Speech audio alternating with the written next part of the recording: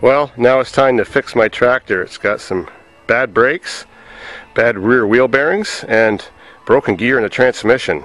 These problems all year, but I'm too busy to get to it, but I'm going to be having to drive it home soon, so I'm going to do it now. So there's what we're up to in parts, about $1,000 worth. It's all right off for the farm, so that's no problem. This is the final drive gear that goes to each rear wheel, has one on each side. I haven't taken it apart yet, but years ago one of these teeth broke off, so I'm believing that's what's wrong.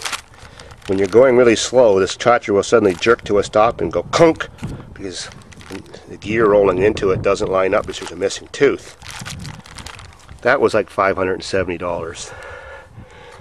Well, then there's a bunch of bearings. There's all the boxes, some axle seals, two kinds of brakes.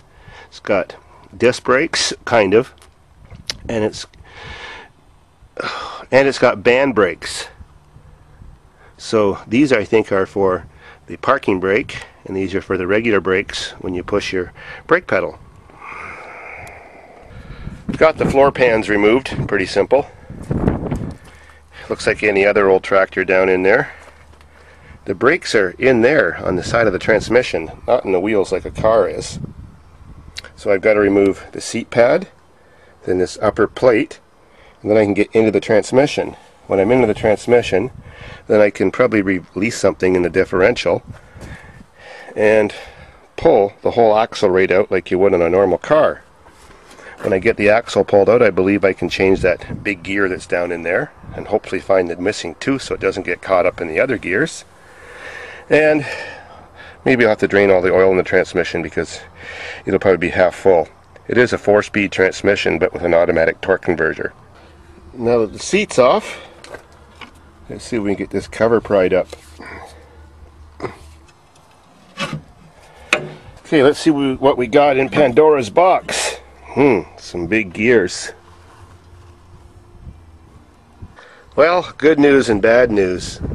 These have just been fully rotated a few times around, and so have these. And there's no teeth missing. There's no teeth either in the little pinion gear that drives the big main gear.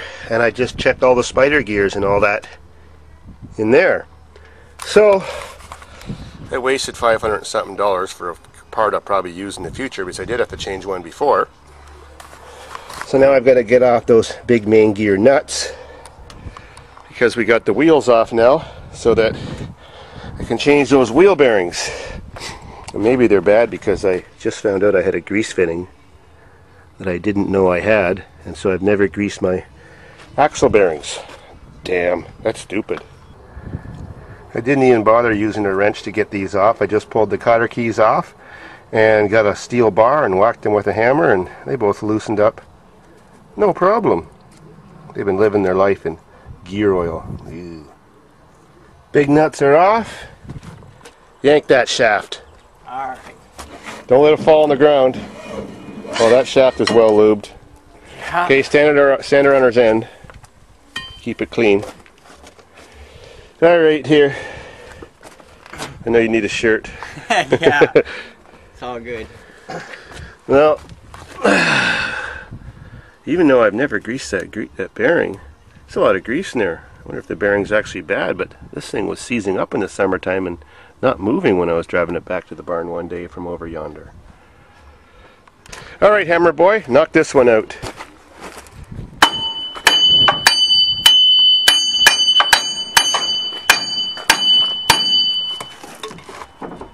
Oh, a little bit more.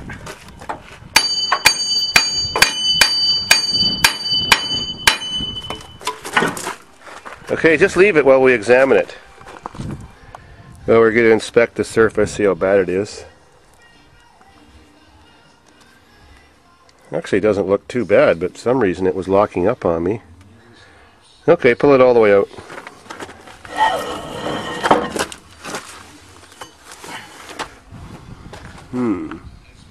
Hope it was the outside bearings, not the inside bearings, that were screwing up. Wow, totally tubular, man. Upon further inspection, we have found our bearing problem. Look at the pits up there. No wonder they were locking up. Now I have to go check the other side. Okay, pull hard and see if you can get that seal out. Okay, let me get the persuader bar. Okay, now he's got the true persuader. That'll get the job done, eh? Yeah, that'll get the job That's done. called a wrecking bar. Yeah. Now, let's check this bearing out. I'll just set her out of the way, I guess. We'll have to clean a little grease off first. Well, sure is a good thing we took her apart. Oh my God, look at that bearing. It's almost completely severed from wear. Good thing. I gotta remember that grease fitting now. I might even have to change it, it looks so rusty. Oh well, 1974. It's been a long time, I guess, since those new bearings are in there. So how do you remove a bearing in a blind hole? Well, you're supposed to knock it out from the other side with long drift pins or something like that, but I'm not going to pull that whole axle assembly housing out. So I'm going to slit it with a cutting torch like I usually do. And that takes all the tension off of it. So I use an extremely hot flame so it heats up the bearing quicker than it heats up the cast iron around. And that doesn't even really matter because cast iron barely cuts with the cutting torch anyways. And I just cut a slit in it. Maybe there is such a tool that could hook it there and pull it out, but I'm no professional at this. I just know how to fix bearings.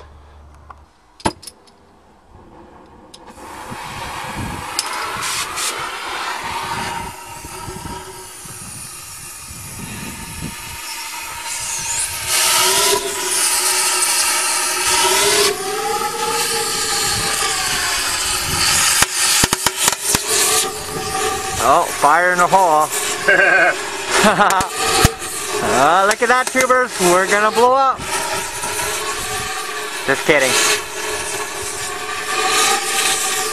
Just a little bit of fire, no big deal.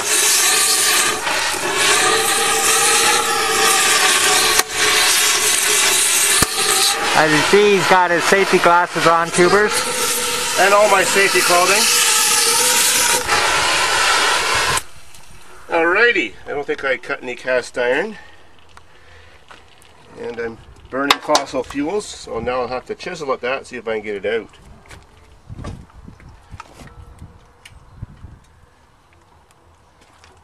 It's recording, just point at what I'm doing.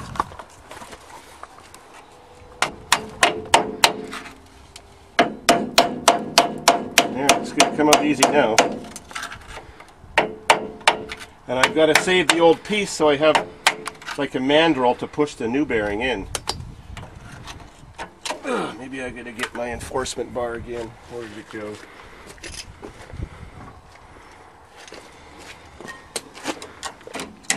That's working.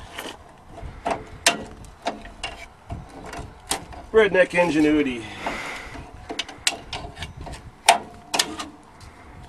There we go. Let's see what it looks like after I clean her off.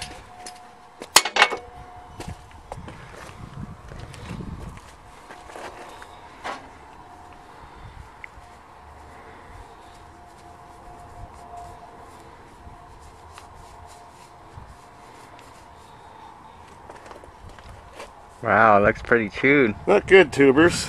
Not good at all. Even some chunks broke off that are in there someplace. Nasty. Nasty. Next, now we gotta go do the other side. Okay, click her off. Damn it.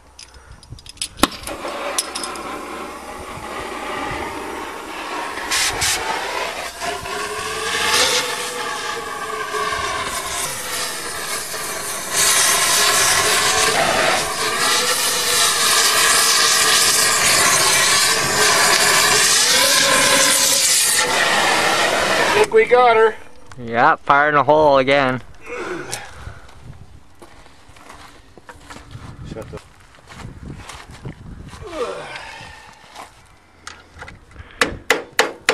And she's moving, no problem.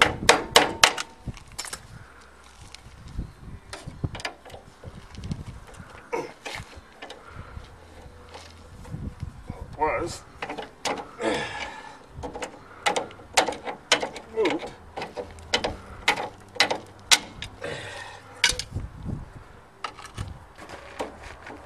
one's giving you a little bit of a headache, Dave. Some of them do. Give them a good slap and they smarten up.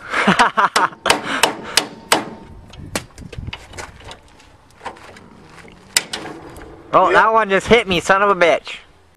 Some of them do that too. I left one because she hit me.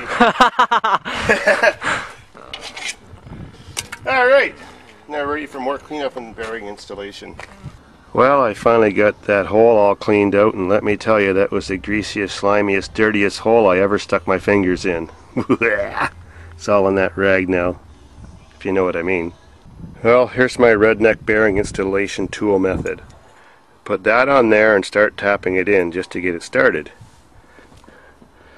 Then set the old bearing on it so I can press it in around the edge, but I didn't find anything that fits inside of the old bearing to make it into a good pounding tool. So I'm going to set the old bearing into the old bearing. I'm going to set this oxygen cylinder cap on there and then whack that with my mini sledge and knock her in. Well, I've got that one halfway in now. All I did was put it on there and hit a hammer against that and knock it in. Now I gotta set this homemade tool on there and finish knocking it all the way with that piece of metal, or that thing pushing it in with the hammer.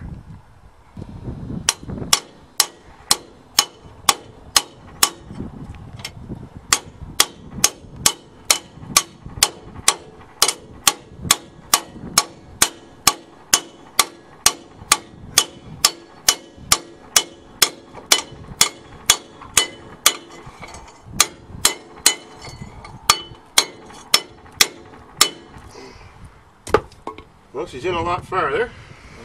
Only 1/4 inch left to go.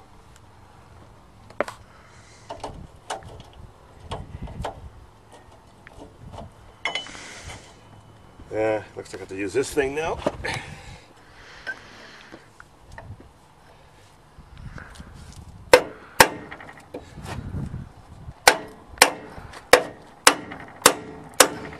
It's working.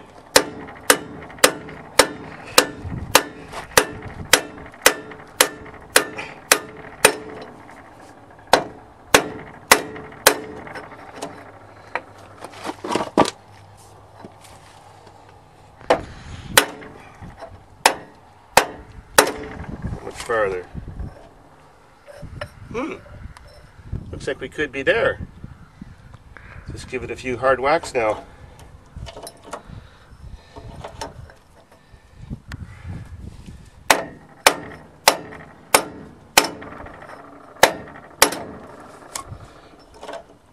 Alright, now I just gotta pop out the old piece. Where's my little pry bar?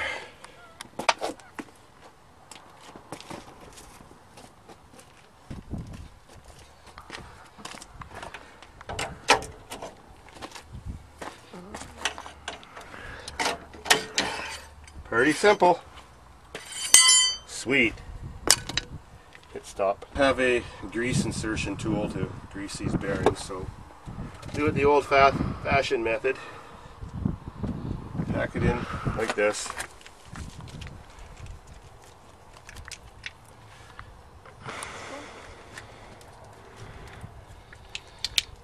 No such thing as too much.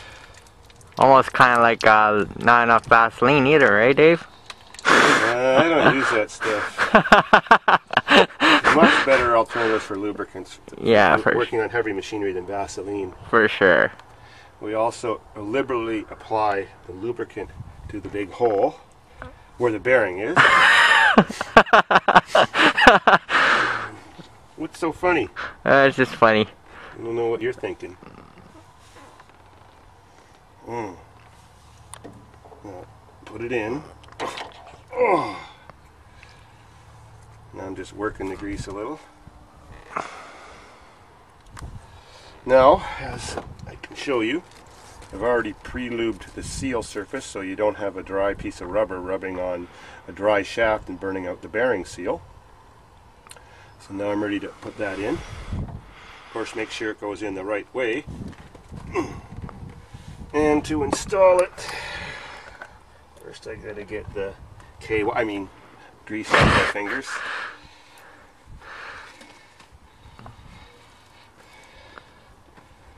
so that I can hold my installation plate.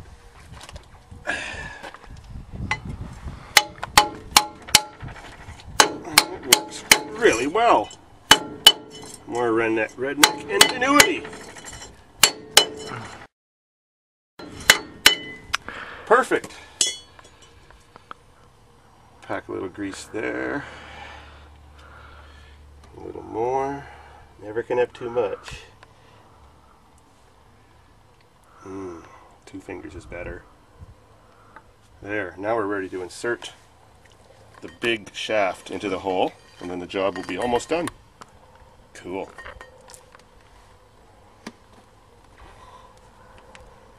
Well, well, I wouldn't say big. It does feel kind of small. All right.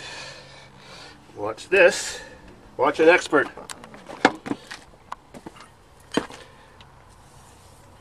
Make sure there's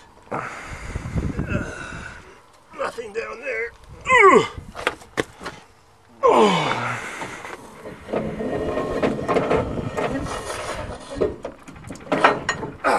Like a pro. Next, the other side. So after shoving those axles in as far as we could, didn't video it all, we had to hit this somewhat to push the axle in more because the bearings are a bit tight to slip in.